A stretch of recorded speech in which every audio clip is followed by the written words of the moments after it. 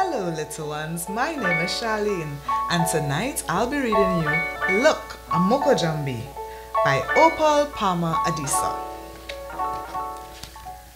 Last night, just after Mommy turned off the light and said sleep tight, I saw a Moko Jumbie standing by my window. I was just about to scream out when he put his finger to his lips. I zipped my mouth, my eyes wide. I looked to see if Bako, my twin sister, saw him too, but she had fallen asleep even before Mommy turned off the light. I blinked and looked at the window again. Now there were two Moko Jumbies.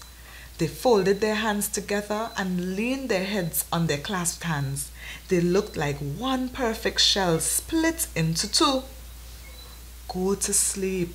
We will protect you, they said. And then, just like that, they got swallowed up by the darkness.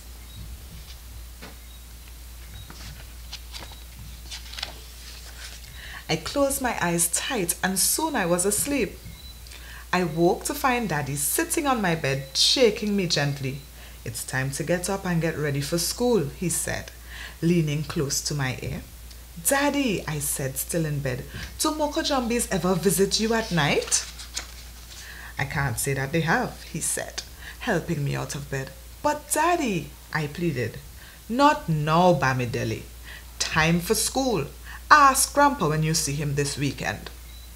When Daddy left the room, I whispered to Bako. I saw two Moko Jumbies at our window last night. No, you didn't, she said, sticking out her tongue and raced into the bathroom before me. I stuck my tongue back out at her and went to the window to look. As far as I could see, there were no Moko Jumbies, just chickens and roosters.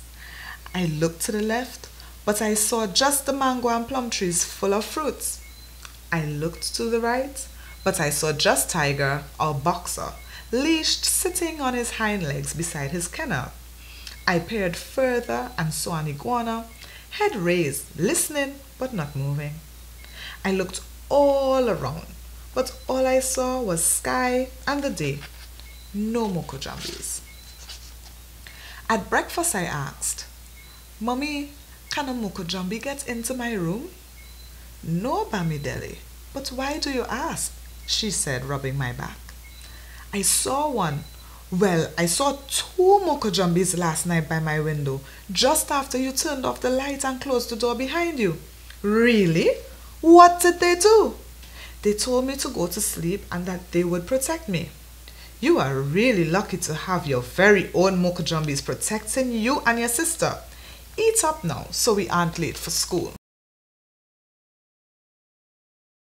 Mrs. Charles is my teacher and she knows everything, so I asked her, Mrs. Charles, do Moko Jumbies ever stand by your window at night? Not that I know of, Bamidele, but it's their job to protect us and guard our community. Now take out your book so we can begin our reading for the morning. At lunchtime, I told my best friend Jamal that two Moko Jumbies were standing at my window last night.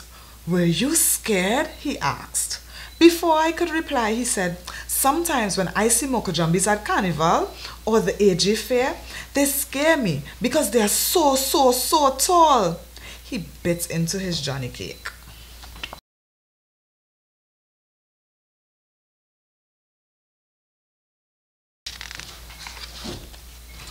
I know, I said, and they wear masks that cover their faces. And they dance and prance around like skyscrapers, Jamal added. And they don't have feet like us, I shouted. And they wear hats and gloves, he squealed. And they are spirits, we both screamed and ran off. Saturday, when Bako and I went to visit our grandpa, he was standing by a coconut tree drinking coconut water. Grandpa, I said as he gave Bako and me each a coconut jelly, will the Moko Jumbies hurt me if they stand by my window? No, sir, said Grandpa. Then he leaned against the coconut tree and smiled, a faraway look in his eyes. Moko Jumbies are here to protect us and keep us safe. They are the good spirits of our ancestors. As long as Moko Jumbies are around, we'll continue to be safe and to prosper as a people. I looked to see what Grandpa was staring at. I saw Moko Jumbies dancing all over his land, between the coconut trees, among the banana trees, even under the flamboyant tree in the middle of the lawn. I felt happy to see the Moko Jumbies. I called Tobacco, and she, Grandpa and I joined the Moko Jumbies, and we danced all over Grandpa's yard. I hope you enjoyed the story. I sure did, and Teddy did too. See you tomorrow night for more. Good night, Montserrat.